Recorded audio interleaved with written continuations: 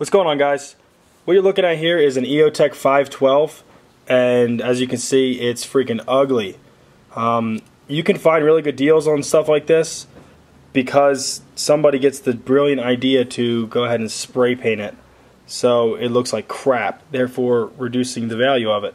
So I got a buddy of mine who picked this up, Eotech 512, for 300 bucks simply because of the condition of it, how it looks. It works perfectly fine, but it looks like crap. So what I'm going to do is I'm going to take it apart, I'm going to blast it down, and I'm going to refinish it to flat black with Duracoat. So I'm going to walk you guys through how that looks so you can go ahead and find good deals on cosmetically ugly things and make them look good again. So I'm going to take this apart, blast it, and paint it. Instead, walk you guys through that.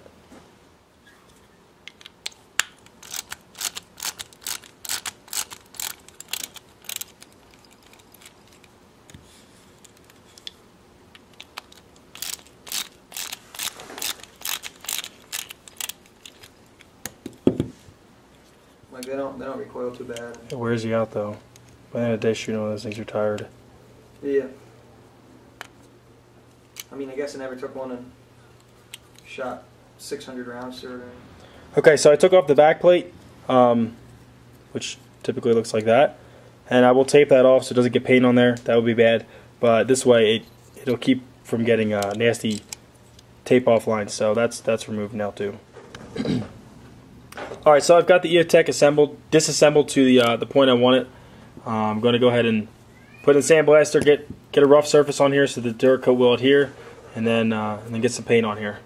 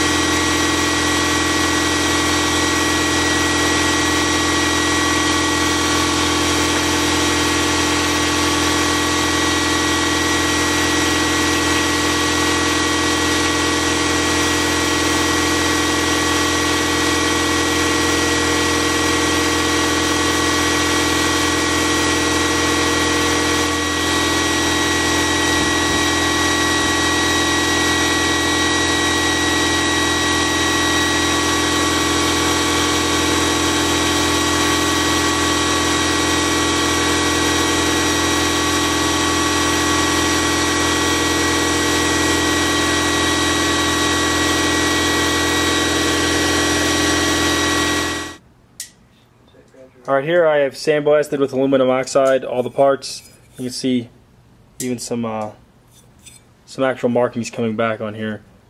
You can kind of see a Eotech there, not really, but regardless, it's going to get covered up anyway. So I'm going to go ahead and degrease these with True Strip, and then we'll be ready to spray them.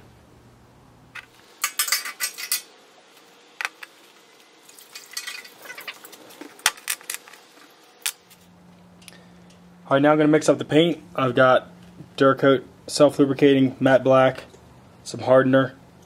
I'm going 12-to-1 ratio on this, or roughly anyway, 12-to-1.